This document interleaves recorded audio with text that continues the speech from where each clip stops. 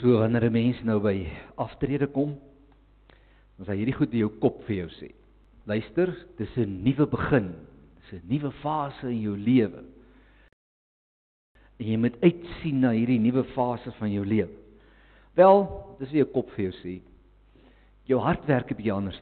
Jou hart trek aan mekaar terug na die verlede toe. Jou hart wil aan mekaar terugloop op hierdie ver paaie wat jou gebring het by vandag. En as ek terugloop oor hierdie ver paaie, begin dit baie jare gelede. Ek is in 1954 in Appington gebore met 'n ingeboude nuuskierigheid en liefde vir lees, maar ook met 'n baie sterk taakgeoriënteerdheid. So ek wil altyd besig wees met goed, veral om geld te maak, so by the way. Ek wil altyd iewers heen op pad wees. Ek was 'n alleenloper. Ek het my ding op my manier gedoen. Ek het nie mense nodig gehad nie.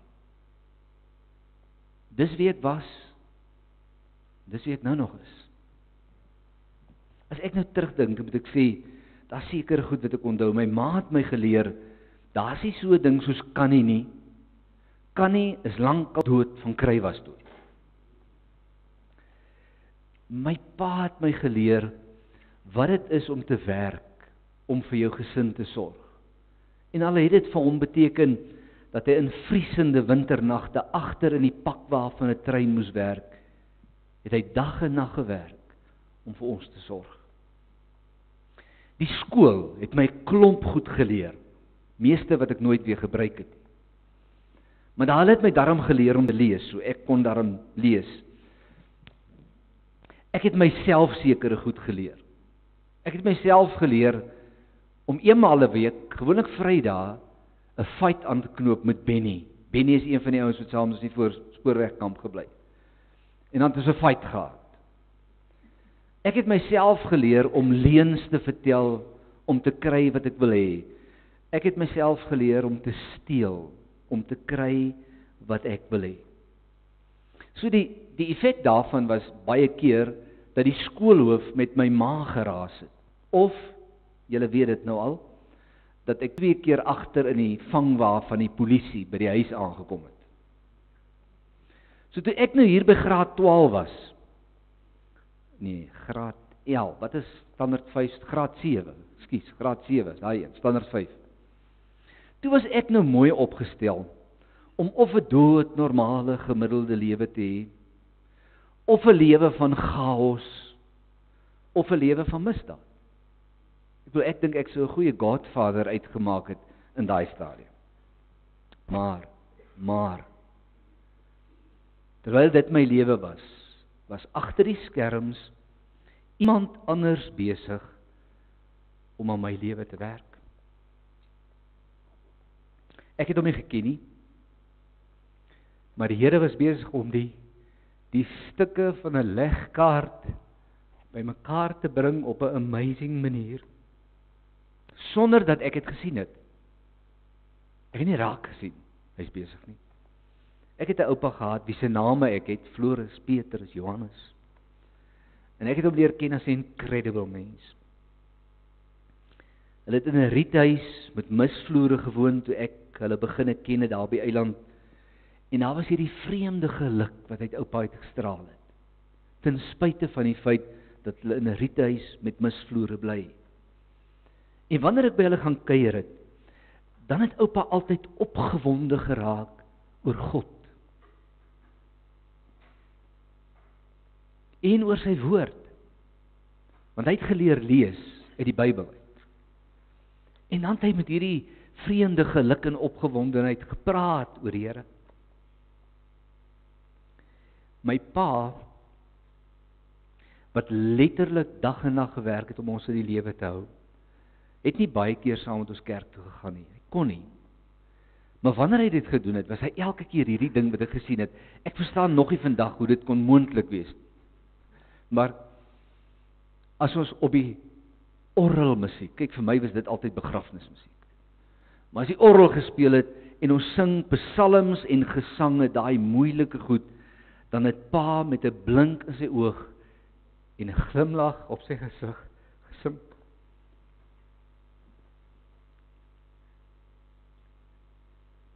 En ek het elke keer iets gesien wat ek nie kon verstaan nie. Wel, die skoolhoof het meer as een keer met my ma geraas oor my gedrag en die polisie het my huis toe gebring in die wa en met my ma geraas en elke keer kon ek sien hoe sy seer kry as gevolg van my wangedrag. Dit was letterlik, so het ek het beleef, asof sy pak slaag gekry het vir wat ek verkeerd gedoen het. En met al hierdie goed, was die Here besig om die kaarte, die stukke van hierdie legkaart in mekaar te skuif. Tussen die vorming wat ek ondergaan het, intussen dit wat die Here gedoen het, was ek opgestel vir die eerste groot aardbewing. En ek bedoel nou nie hierdie 4.8 enetjie wat vandag hier was nie. Ek praat nou van 'n massive aardbewing. Ek was opgestel vir die eerste groot aardbewing in my lewe. En hierdie aardbewing het my lewe geskit in April van 1965. Ek was op 'n CSV-kamp in Berge buite Ceres en Dominee Flippie Skutte het gepreek oor die gelykenis van die verlore seun vir 'n week lank, elke aand. En daai eerste aande het hy gepraat oor die liefde wat hierdie pa vir hierdie kind het, wat hom daar laat sit en kyk. En hy praat oor die liefde en elke keer is as klaar is, as hy nou sê, okay, as ek nou klaar, dan sit ek daar en iewers langs die pad het ek begin huil. En ek weet nie verstaan hoekom en ek was skoon geïrriteerd daarmee, dat ek myself regskit en 'n koppie kakao gaan kry, want ons het elke aand nadat 'n koppie kakao gekry en wegloop en sommer kwaad vir myself, dat ek nou wraggies soos 'n meisiekind sit en staan en huil as die dominee preek. Tot die derde aand. Derde aand was hy weer besig met dieselfde ding, dis die vreemde. Hy was besig om te praat oor God se liefde vir ons. En terwyl ek daar gesit het, het ek diep bewus geword van 'n ding in my binneste wat 'n realiteit is, wat ek nooit wou of kon raak sien nie. Dat ek in kerklike terme 'n sondaar was. Iemand wat sy rug op God gedraai het. Dat ek letterlik besig was, soos Paulus dit sê, om straf op te gaar of bymekaar te maak vir die oordeelsdag.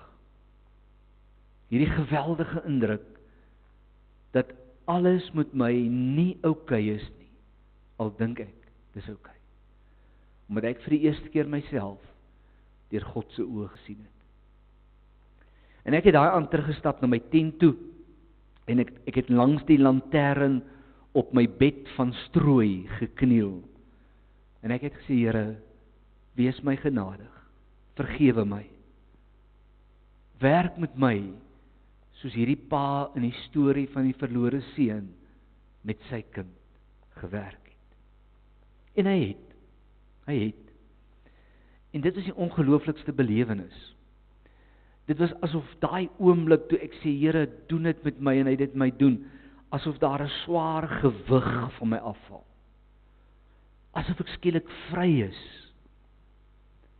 Ek het skielik sy nabyheid, sy persoonlike nabyheid beleef, daar in die tent, waar ek nog steeds op my bed van strooi gesit het. En hierdie belewenis het my hele lewe verander. Dit het verander hoe ek dink oor die lewe, verander hoe ek dink oor myself, verander hoe ek dink oor God, verander hoe ek dink oor die toekoms. En ek kan na al die jare nog net op een manier sê wat regtig gebeur het. Die Here het my vergewe, plus hy het 'n splinter nuwe lewe in my kom begin. Die Ou Testament praat van, hy het 'n hartsoorplanting gedoen, hy het my hart van klip gevat en vir my hart van vlees gegee, en hy het sy wet in my hart geskryf. I don't know how. Ek weet net, dis wat gebeur het. En ek het dit glad nie gelike nie. Dis die ergste.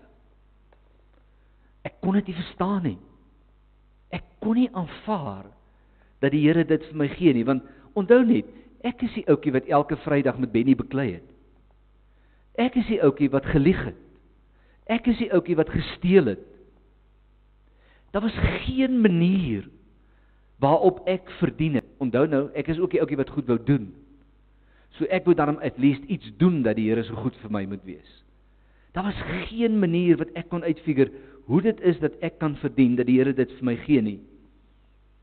Maar ek dink dis juist die punt.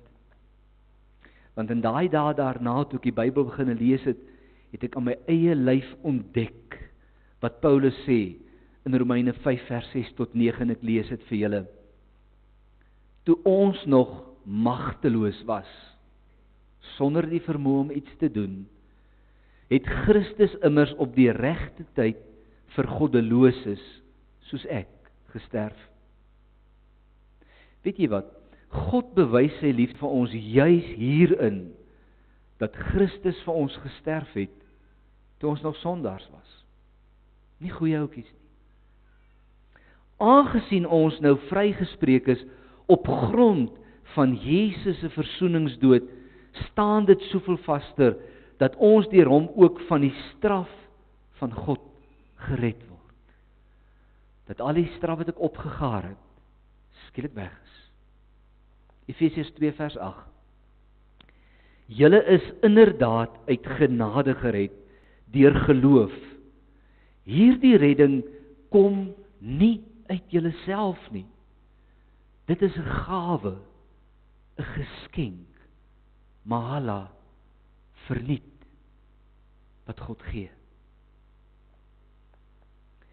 Sien, ek het ontdek, en dit wat die Bybel sê, en ek het beleef in my lyf, dat God my persoonlik liefhet. Dat God my persoonlik begenadig het, en dat Christus aan die kruis gesterf het vir my, om vir my nuwe lewe moontlik te maak. En toe ek voor hom staan en sê, Here, vergewe my, het hy my vergewe, maar hy het die plus gedoen. Hy het ook vir my hierdie nuwe lewe gegee, wat Christus moontlik gemaak het, sonder dat ek dit op enige manier verdien het.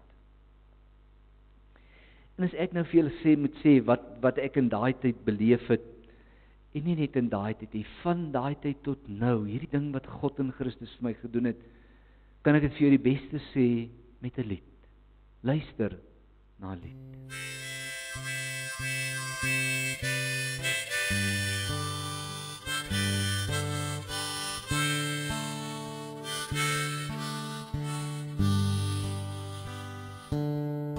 Why me, Lord?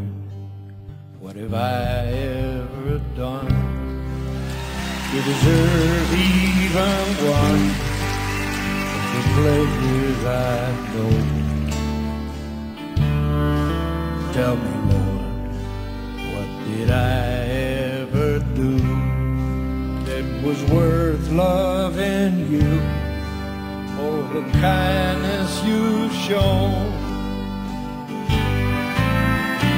Lord, help me, Jesus, I've wasted it, so help me, Jesus, I know what I am.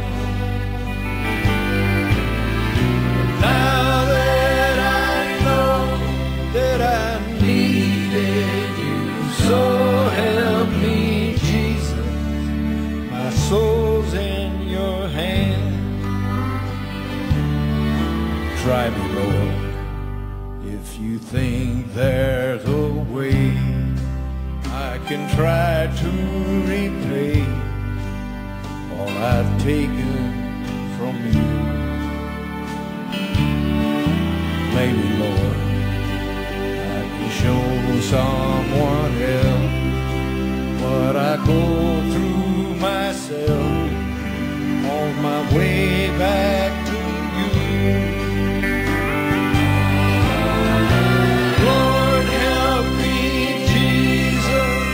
I'm wasted, so help me, Jesus, I know what I am. Now that I know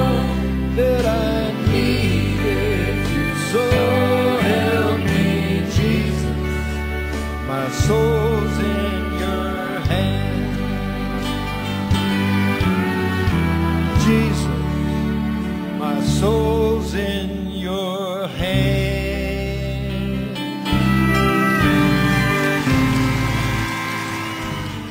Ek is een van die ouens wat graag soek vir woorde wat regtig sê wat ek beleef. En ek kon nog nooit 'n ander woord kry as een, dat van daai dag af was daar in my hart 'n ongelooflike verwondering, amazement, oor dit wat God in Christus vir my gedoen het. Trouwens, hierdie verwondering oor God se liefde en genade, is dit wat my lewe laat verskuif het. Radikaal. Op baie maniere. Ek het soos oupa, met opgewondenheid oor God en oor sy woord begin praat. Ek het soos my pa wraggies op die musiek van orgelklanke, met 'n vonkel in my oë, met 'n glimlag op my mond, begin 'n liedere sing. Ek het Bybel begin lees soos 'n ou wat dood van die honger is, om die woord te kry. Ek het opgehou lieg, ek het opgehou steel. Ek het kerk, wel, ek dink die dominees het my veel gehelp, want ek kon nie verstaan wat hulle sê nie, maar ek het kerk bygewoon. En ek het Bybelstudie bygewoon, maar my geloof ontwikkel het. Ek het getuig oor dit wat die Here in my lewe gedoen het. Ek bedoel, ek het nie gedans nie, maar ek was op die dansbaan saam met my pelle. Na langs die dansbaan het ek met die ouens te gesels oor die Here en die verskil wat die Here kan doen. Ek het gepraat daaroor. My lewe het verander. En in hierdie tyd het ek ook 'n persoon gekry wat op baie maniere 'n rol sou speel in my lewe. In die eerste plek deurdat hy my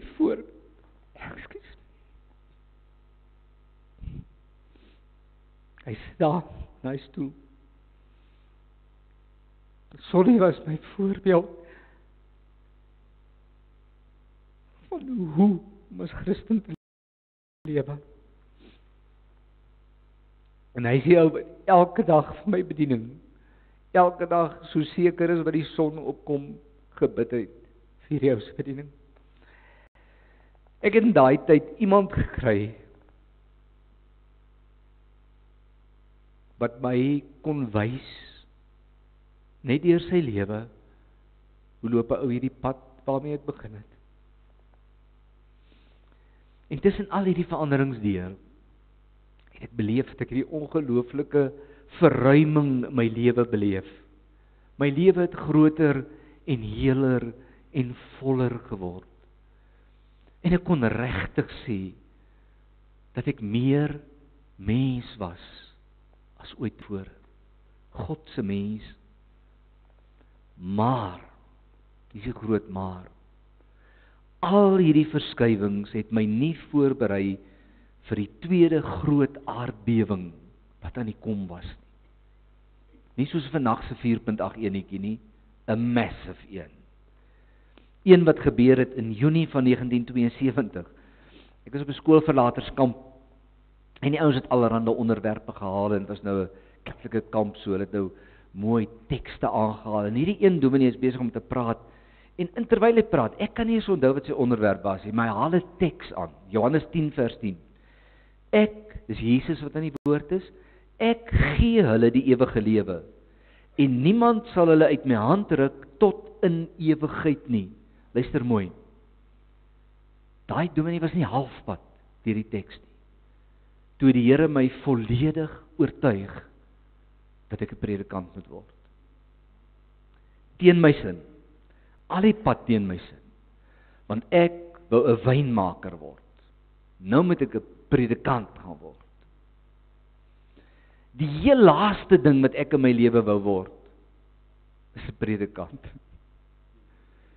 En binne breekdele van sekondes kom die Here en hy gryp my en hy verander my binne-in en hy oortuig my, pel of jy wil en of jy nie wil nie, ek het hierdie roeping vir jou.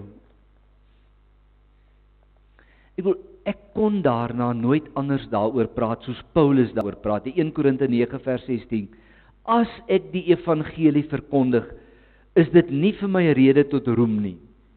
Ek verkondig die evangelie omdat ek moet.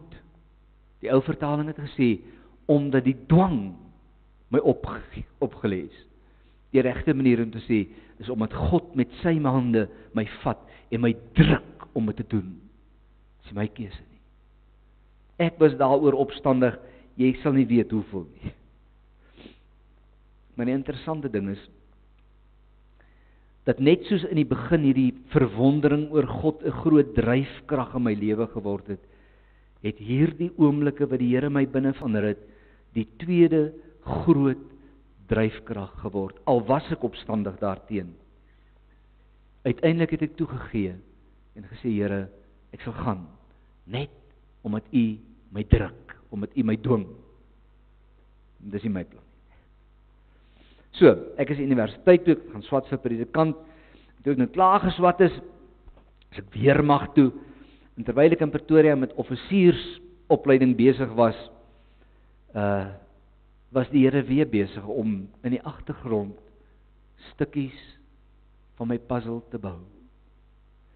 Sondag is ek alleen in die barakke, want ons het afnaweek gehad, en ek besluit, jy is om vir Solly hulle kan kuier, ek is in Voortrekker hoogte, hulle is in Silverton, maar ek is mos nou mooi fiks, ek is in die weermag. So ek is in my jean en my kaasdoek hemp wat tot hier toe oopgeknoop is, ek het mooi slimline gelyk, ek kon dit so dra. Met 'n science fiction boekie in my sak, stap ek van Voortrekker hoogte af Silverton. En ek besluit, ek gaan 'n bietjie kyk hoe lyk dit in die Unie gebou se tuine. Daar's mos mooi blomme. Julle weet van die tweebeensoort, meen ek. En ek ontmoet Veriana. En 9 maande en 6 dae later is ons getroud. Nou, ek weet nie hoe goed julle Veriana ken nie, maar ek wil nou net vir julle sê, hierdie vrou van my kan skrikwekkend wees. Skrikwekkend. Veral vir ou soos ek, wat in sy kop verdwaal en in teologies, filosofiese goed verdwaal, maar die Here kom skuif in my lewe 'n vrou in, wat sommer net haar Christendom hier uitleef, elke dag, hier en nou. En as ek probeer om in hierdie teologiese, filosofiese manier vir my te verdwaal in die waarhede van die woord, dis amazing. Trek sy dit sommer net hier na vandag toe, na die praktyk toe, sommer so maklik. Ek probeer dit verstaan, ek kry dit reg hier, dan praat sy asof dit so normaal soos asemhaal is, maar dis waar geloof in die praktyk werk, en sy doen dit vandag nog, op baie maniere. Dis nou uit my teks uit, okay, byvoorbeeld, nou wil ek aftree, maar ek wil nou aftree, dis nou al 5 jaar terug. As my vrou my herinner, weet jy, hoe oud was Moses toe die Here vir hom gesê het, jy moet nou gaan werk? 80. So, sy sê vir my op 'n mooi manier, man, shut up, gaan aan met die werk. Wees real hier in real life. En die Here gee vir my vrou wat langs my staan, en 'n perfekte aanvulling is vir my, in my kop verdwaal, teoreties, teologies. Sodat sy my net kan terugbring aarde toe, elke keer, as ek wil verdwaal in daai goed. En hy sit nog 'n stukkie van die puzzle in plek, sodat ek in die bediening kan staan. En ek het in die bediening ingestap in Oos-London, die Voltydse bediening. Ek was nog my eie self. Ek wou dinge doen, ek wou goed bereik. Ek het drome gehad van die verskil wat ek vir die Here wil maak. Ek het nog steeds hierdie diep verwondering in my gehad oor God se genade en die nuwe lewe wat hy vir ons in Christus gee, en ek wil ander help om dit te ontdek. Ek het nog steeds ervaar dat die Here druk my in hierdie ding in, en ek het 'n lewensmaat gehad wat my kon help om reël te wees met die geloofsgoed. So toe ek daar instap, was daar 'n paar goed wat in my hart geleef het, maar ek gaan vir jou vra, sing saam met my 'n lied wat iets daarvan sê.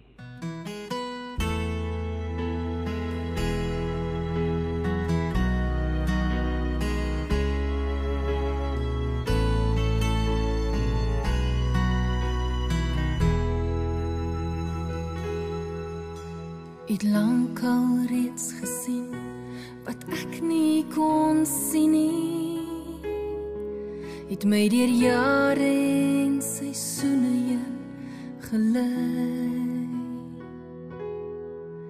het my hart geleer om op U te vertrou, en nou staan ek hier verwonder deur die heerlikheid,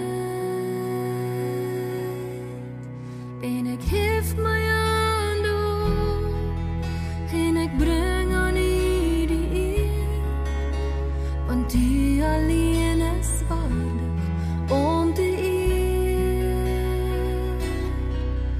en ek hef my hand op, en ek bring aan U die eer, want U alleen is koning, U regeer.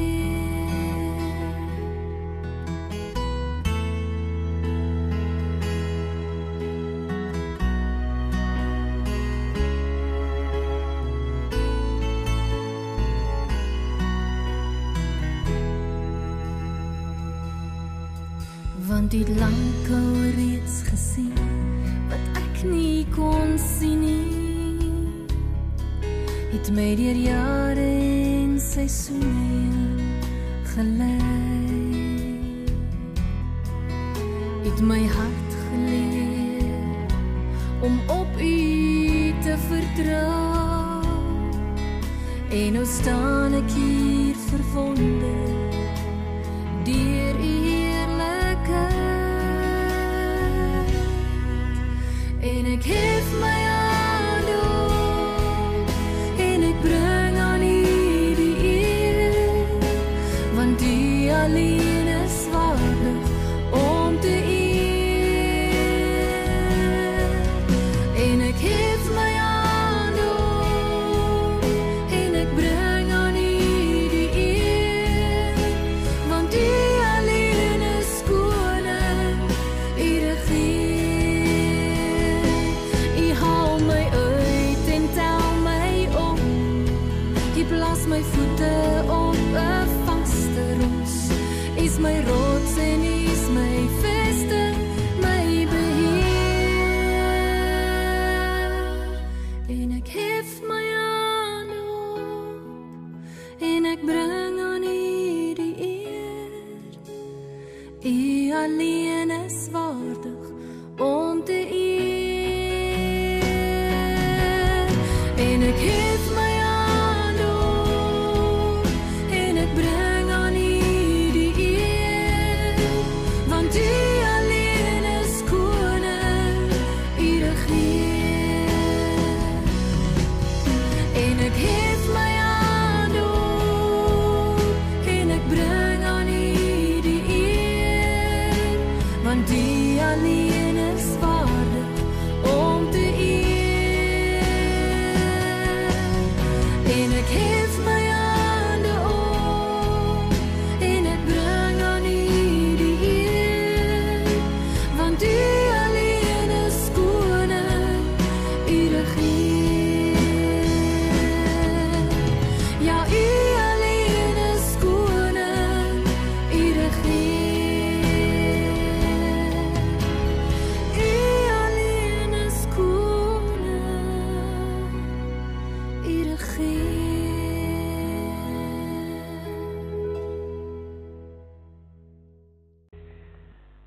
Ek het gedink, alles was in plek, alles was reg om in die bediening in te stap, en toe tref die tsunami van dit wat ons bediening noem, my. En ek gaan met julle deel wat seker vir my die ergste ding was deur al hierdie jare in die bediening, dwarsdeur van die begin af tot nou. Ek het geweet wat die Here wou hê ek moes doen. Ek het verstaan waarheen ek met die gemeente, sy gemeente op pad moet wees. Nou was in my 'n dringendheid om te werk en te beweeg en daar te kom. Maar die werklikheid van die praktyk het anders gewerk. Daar was altyd weerstand teen die pad van God wat ek wou loop. Altyd. Al die jare in die bediening. Daar was lidmate. En ek wil nou nie sleg praat oor hulle nie. Ek wil net sê, hulle het nie regtig, dis nie regtig, die Here is nie regtig vir hulle belangrik nie. Gemeente wees is nie regtig vir hulle belangrik nie. Hulle wil nie regtig die boodskap hoor van wat God vir hulle wil doen en waarheen God hulle wou neem nie. Daar was altyd sulke mense in die gemeente. En daar het uit hulle uit altyd 'n weerstand gekom. Dan initieer ek goed wat ons in die gang moet sit en ons iewers heen moet vat. Onthou nou, ek is nog steeds daai ouetjie wat goed wil doen en iewers heen op pad wil wees. Dan loop hulle weg uit die gemeente uit. Hierdie gemeente, toe ons die kerkbanke, die houtbanke, waaroor almal gekla het, uithaal en hierdie stoele insit, toe loop 32 gesinne uit Koramduyo uit. Sou nie van nie. Voel nie meer of die Here hier is nie. Ons werk met jong mense, en ek het nooit belydenis afleg en julle weet dit, is nie net 'n kwessie van ek vra 'n paar vrae en jy antwoord dit nie. Jy kry die mikrofoon en jy kom vertel jou storie van God se plek in jou lewe.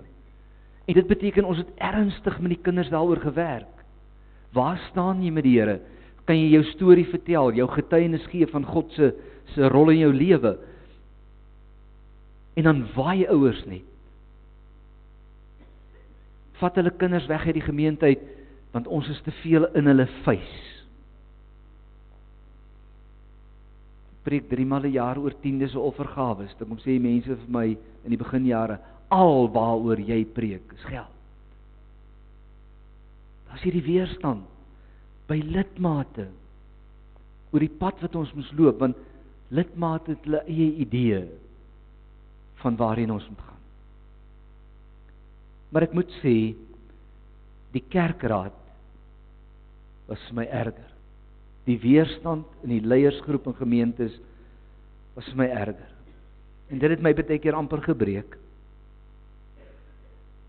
Jy loop jou pad met die Here en jy sukkel met die Here en die Here sukkel met jou en hy oortuig jou van 'n goed en jy wil goed by die kerkraad kom en dan word dit net afgeskiet.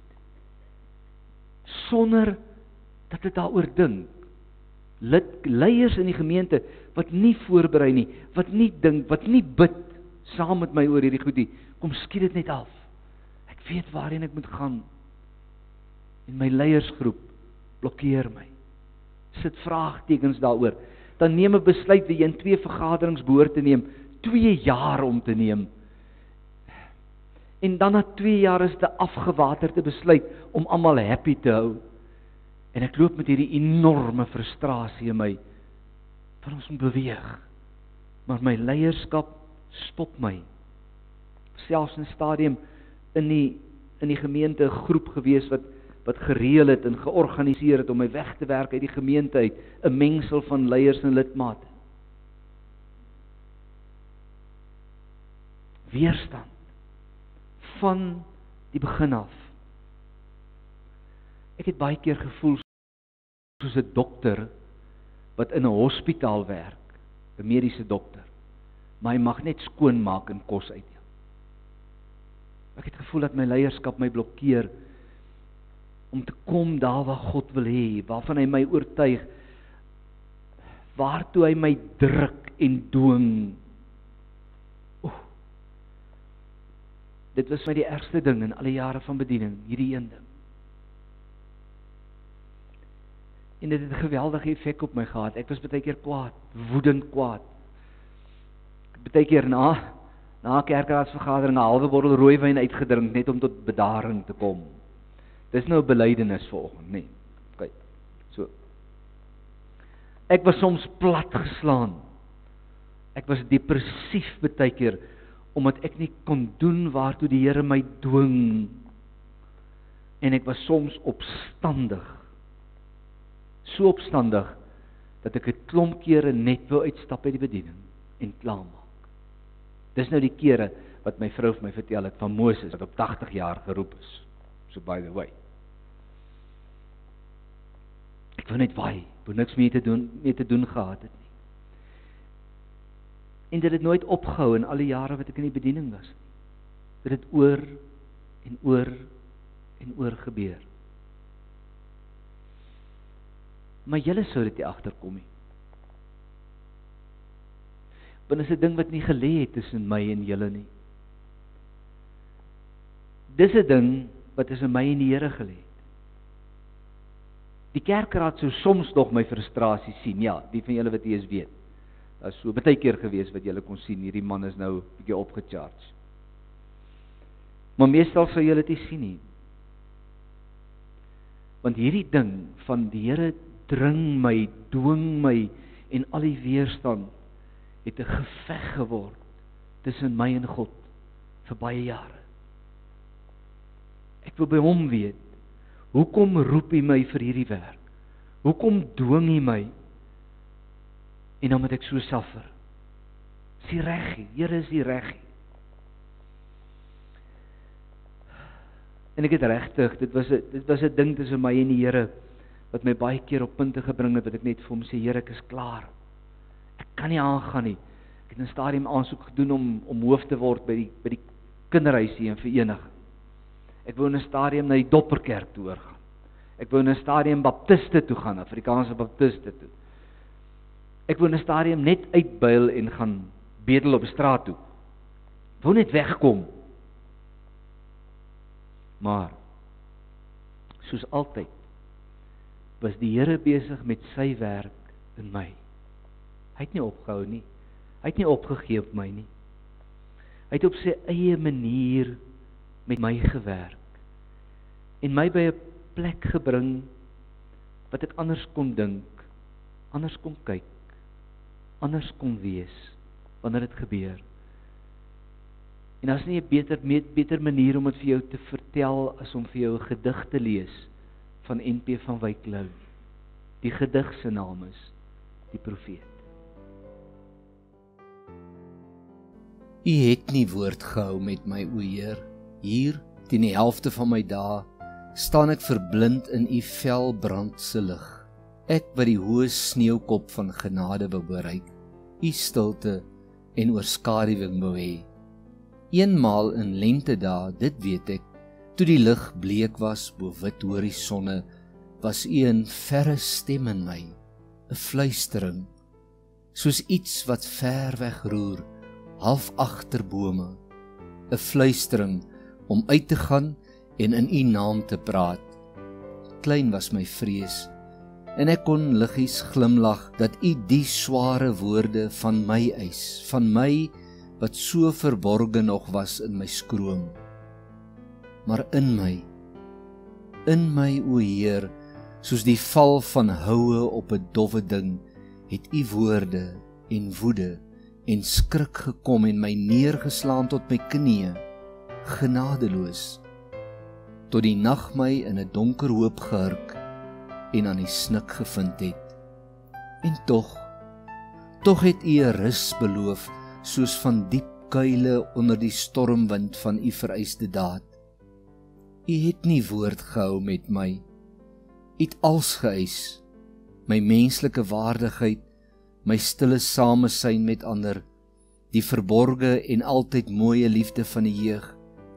U het van my die trots, die skroom, die wete van vaste maat in mooi en helder dinge soos voddes afgeskeer, my naak gemaak en skaam nog aan bespotting oorgegee. My, die donker wandelaar in skaduwees, het u uitgejaag met vlamme op my voorkop, met wilde hande en voete wat altyd brand om die gevreesde weg van God te gaan. Nou vra die dwaase sekerheid van my wat self min weet van troos of sekerheid, wat niks ken as die versplintering van die daad teen die blinde mure heer van u geweld. Ek het soos glas u en die werk deurskou, gesien u is die rustelose. U is die wind wat warrelwind oor die vlamwit vlaktes waai van die heelal, dat die blink stof van die sterre staan. U is begeerte en pyn en 'n verlange, en u het ons hart in so drif gemaak, dat nêrens rus vir ons bestaan nie. Maar hulle wil eindig wees en eng omgrens tot klein begeertes en klein deursigtige liefde vir alle naby en begrypbare dinge. Hulle wil hulle afskei van U en 'n skans en skuil te bou, Heer, teen U hoë branding.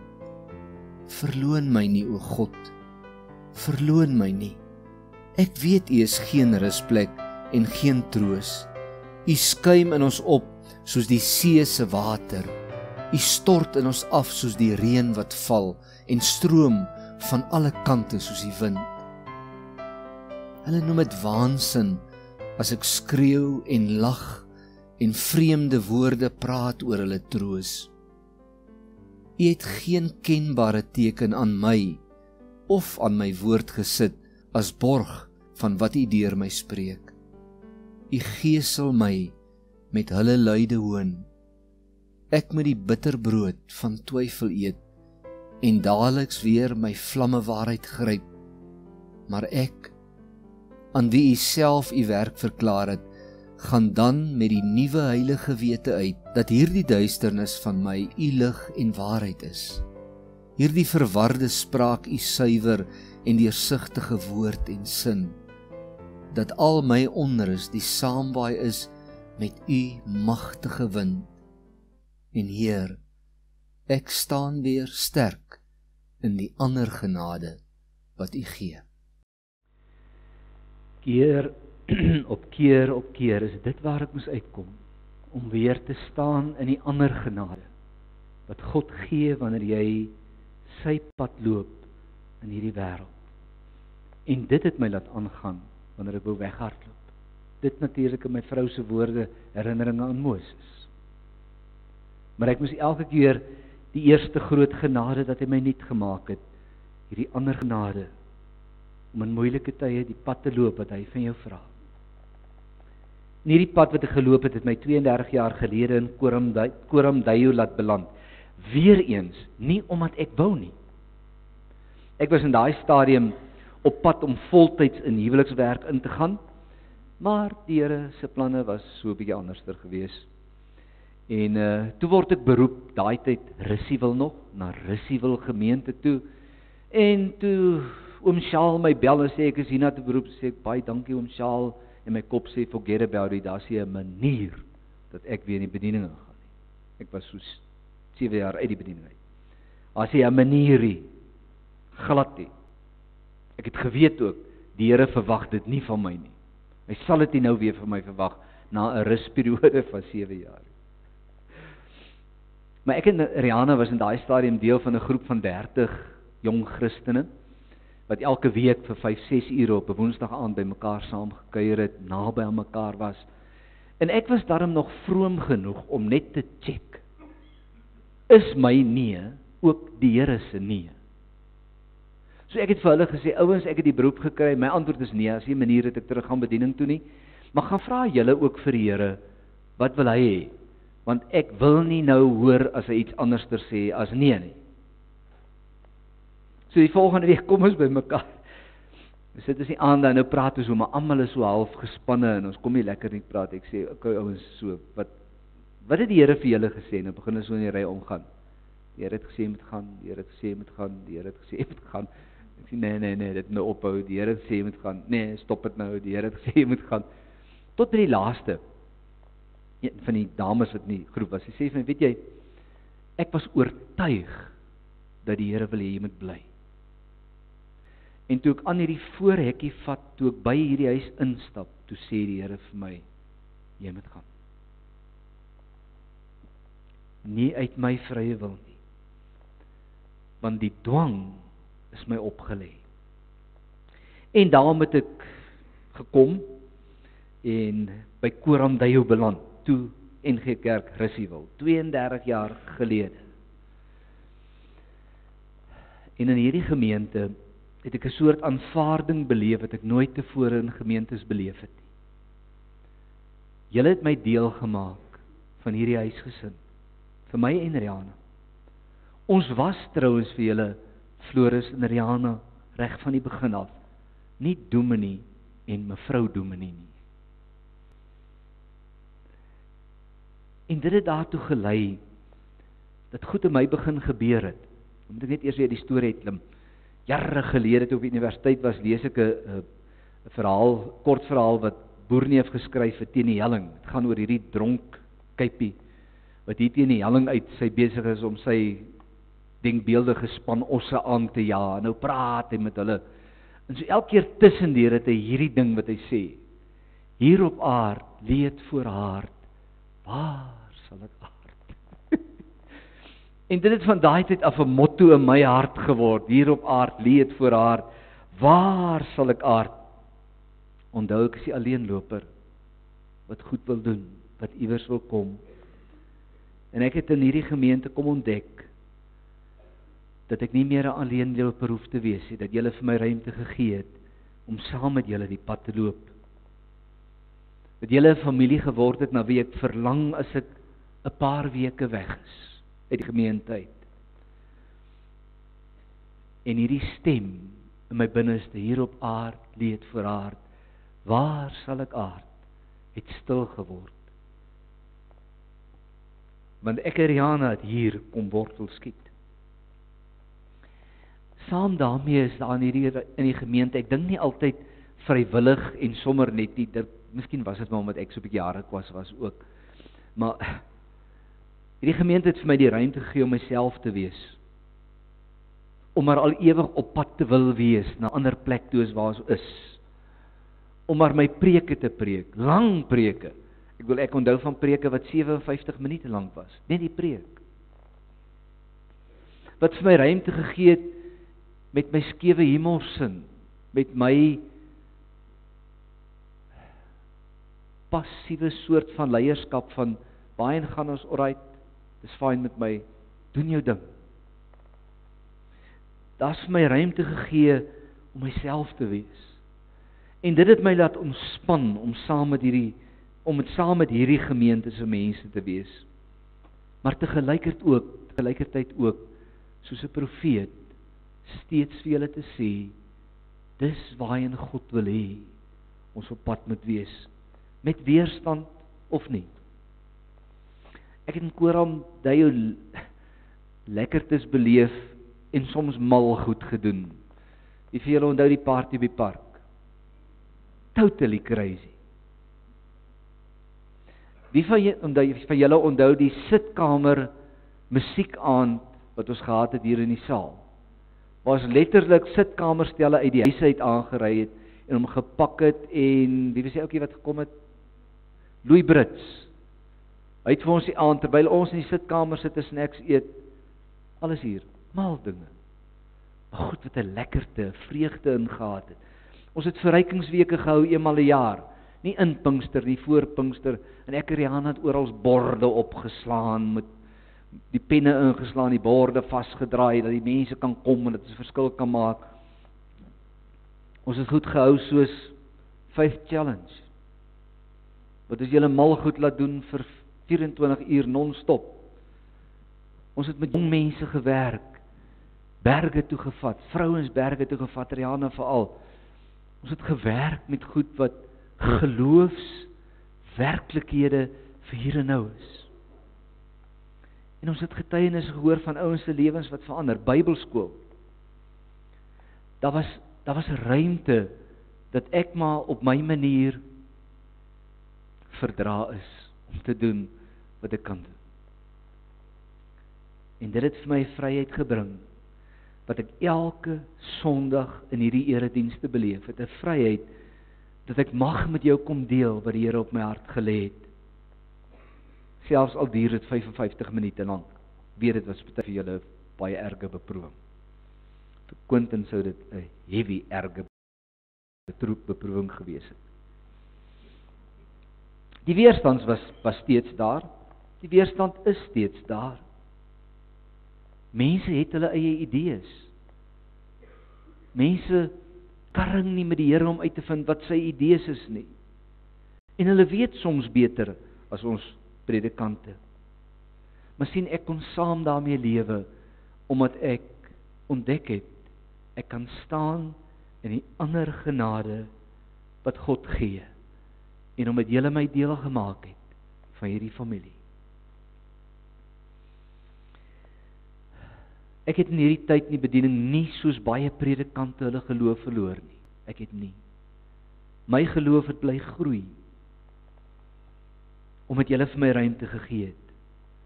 En ek is vandag nog steeds myself. Ek is nog steeds iewersheen op pad. Ek wil nog steeds iets bereik vir die Here van my lewe. Ek kan nie net op 'n stoep gaan sit en koffie drink nie. Ek het nog steeds die verwondering oor God se liefde en genade wat in my lewe. En ek dink ons mense in ons wêreld het hierdie ding vandag nodiger as ooit. Ek wil nog steeds ouens help om dit te ontdek.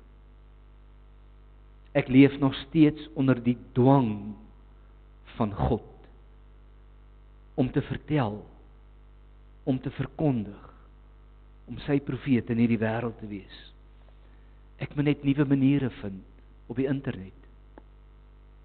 Ek het nog steeds my vrou aan my kant, wat my kan terugbring aarde toe as ek te veel filosofeer.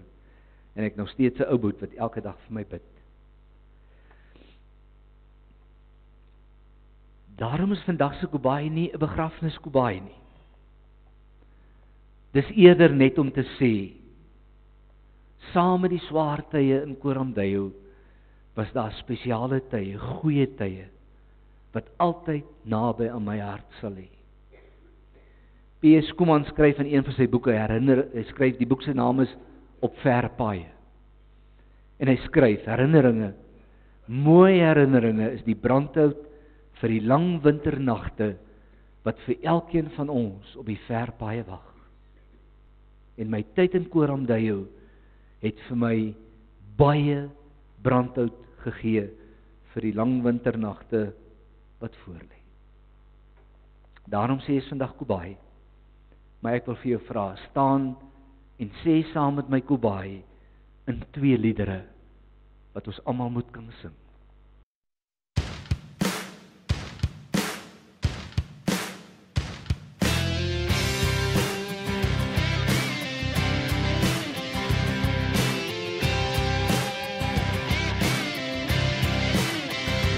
Kom ons staan voor die Heer en bely dat hy regeer. Kom ons sien die hemelkoning op sy troon. Laat ons al die hulde bring en sy lof en eer besing. Laat ons lofsange die plek wees waar hy woon. Hef jou hande na bo, al wat hy vra. Jy weet, jy is vry, is dit die heel beste rede om te kniel voor die Vader in gebed tot om te nader en om as koning en verlosser te bely. Om hom te dank vir sy genade, vir sy seën en wonderdade, van die krag van sy waarheid maak ons vry. Jou hande na bo, al wat hy vra, is dat ons glo, en as jy weet, jy is vry, is dit die heel beste rede om te gaan na die nasies, want sy opdrag was basies om te doen en te lewe net soos hy. Deur sy wonderwerke is daar nou ook geen perke aan wat Jesus kan doen deur jou en my. Hef jou hande na bo, al wat hy vra, is dat ons glo, en as jy weet, jy is vry, is dit die heel beste rede om met simbaal en drom te raas en die shofars hard te blaas, van die groot dag van Jesus kom beslis. Die dag wat elke knie sal buig en elke mond nog sal getuig, dat die ruiter op die wit perd koning is. Hef jou hande na bo, al wat hy vra, ons glo. En as jy weet, jy is vry, is dit die heel beste rede vir my. As jy weet, jy is vry, is dit die heel beste rede, heel beste rede, heel beste rede vir my.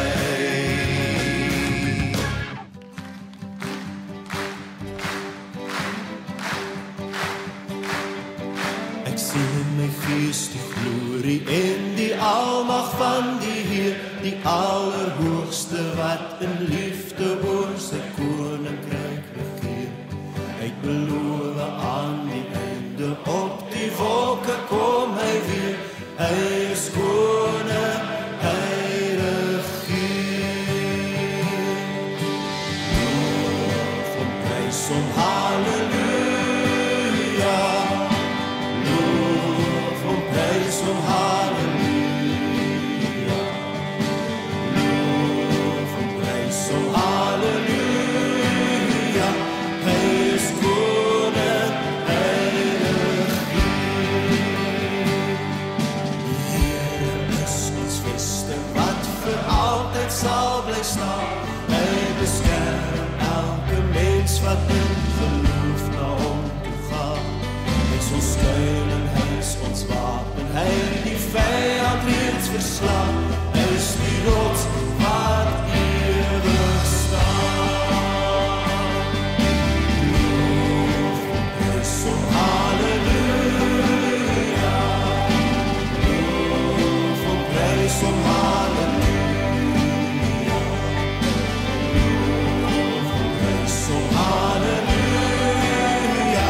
Hy is die rots wat ewig staan. Kom deel nou in ons loflied, hef jou hande op na bo. Blaas maar syne, slaan op drome en kom dans vir God se woord. Kom leef in die oorwinning van sy woord waarin ons glo, van sy woord sal ewig staan. Loof en prys hom, halleluja. Loof en prys hom, halleluja. Loof en prys hom, halleluja. Want sy woord sal ewig staan. Loof en prys hom, halleluja. Loof en prys hom, halleluja. Loof en prys hom, halleluja. Sy woord sal ewig staan. Sy woord sal ewig staan. Sy woord sal ewig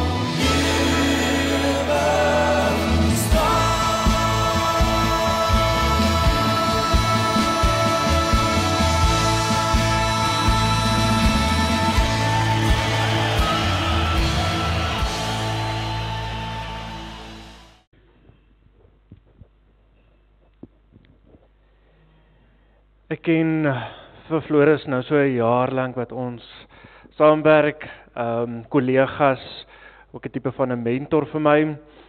En soos ek hom leer ken het, moet ek op hierdie stadium sê, staan op, kom ons gaan party. Want dis wie Floris is. Hy is nie ou vir al hierdie formaliteite tipe van goedjies nie, maar Floris, jy moet so 'n bietjie uithou. Terwille van die mense wat jy ken, is dit ook goed dat ons 'n paar ander goedjies doen. So ek gaan nie baie praat nie. Ek ken hom die kortste tydjie van julle almal hierso. Daar gaan 'n paar ander mense wees wat goed kom sê en kom doen. Hy het gesê dit is nie 'n begrafnis nie. En ja, dit is nie 'n begrafnis nie. Maar tog wil ek so 'n videoetjie wys oor sy leeftydperk hier in Kormdeo saam met julle. Die memories wat julle het van hom en wat hy het van julle, en dat 'n mens net so half 'n oombliekie deur memory lane gaan.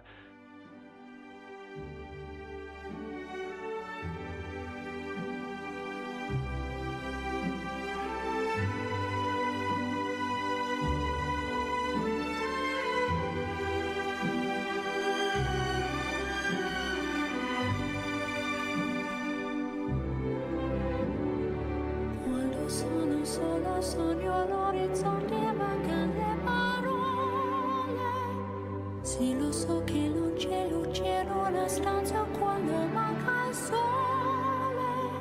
Se non ci sei tu con me, su le finestre mostrar tutto il mio cuore che è acceso. Chiudi dentro me la luce che ho incontrato per strada. Time to say goodbye. Paesi che non ho mai veduto e vissuto con te. Adesso sì li vivrò con te. Partirò sulla via per mare che io lo so non esistono più. It's time to say goodbye. Quando sei lontana sogno all'orizzonte mancan le parole. E io sì lo so che sei con me, tu mia luna, tu sei qui con me. Mio sole, tu sei qui con me, con me, con me, con me. Time to say goodbye. Paesi che non ho mai veduto e vissuto con te. Adesso sì li vivrò con te. Partirò su navi per mari che io lo so non esistono più. Con te io li rivivrò, con te partirò su navi per mari che io lo so non esistono più. Con te io li rivivrò, con te partirò.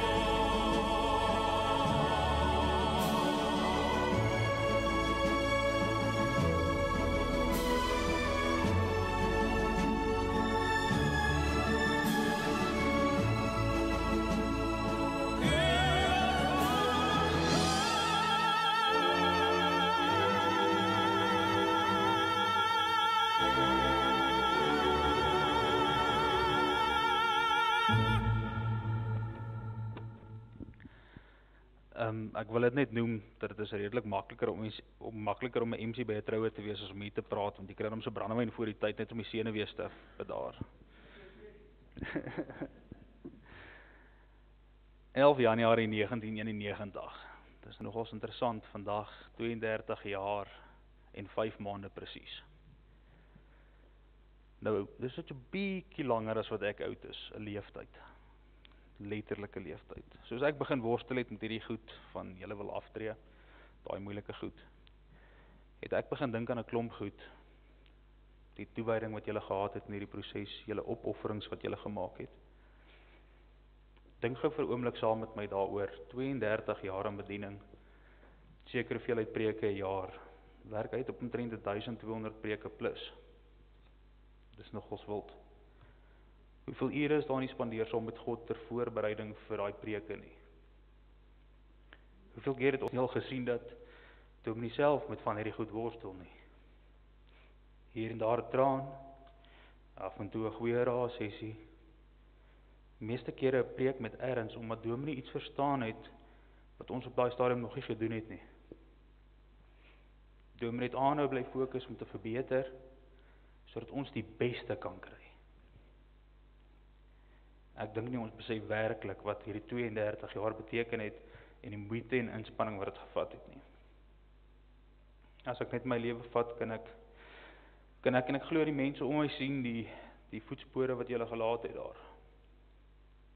Ten hierdie jaar, ek onthou gesprekke wat ons gehad het, oor die pilare van geloofsekerheid, hoe om jou lewensmaat te kies. Dan is die voorbeeld van hoe om 'n lewendige verhouding met die Here te hê hier en nou. Die ultimate voorbeeld van hoe 'n eggenoot moet lyk. Dominee, my menswees en dit wat ek is redelik deursuur met jou. Hoe ek dink oor goed, mense, verhoudings, my tiendes, sondes, hoe ek God geleer ken het, hoe ek Bybel lees, hoe ek rou voor die Here kan staan en kan bid. Jy is soos 'n solie vir my. So glo ek aan elkeen wat hier sit, getuig van die spore wat jy in ons lewe gelaat het. Sorry. Dit wat julle ons geleer het, is meer werd as geld. Vandag kom ons en ons sê dankie. Dankie dat julle ons kom leer het hoe geloof lyk in aksie. Dat julle ons kom leer het hoe om te lewe kooromdui, 'n lewe voor en vir God. Dankie vir die toewyding wat julle gehad het aan die taak wat God julle gegee het. Ek is daarvan oortuig dat God vandag vir julle sê wat hy vir Dawid gesê het. Floris Knouwds, julle is man en vrou na in my hart.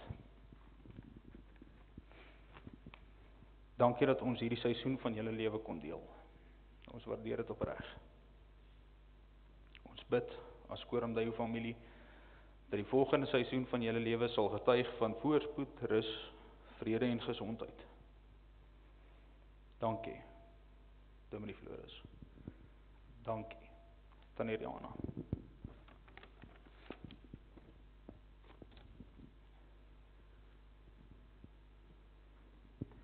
Ek wil net sê hoe dit sou gewerk het as Dominee gestaan het ek die pakkie oorhandig.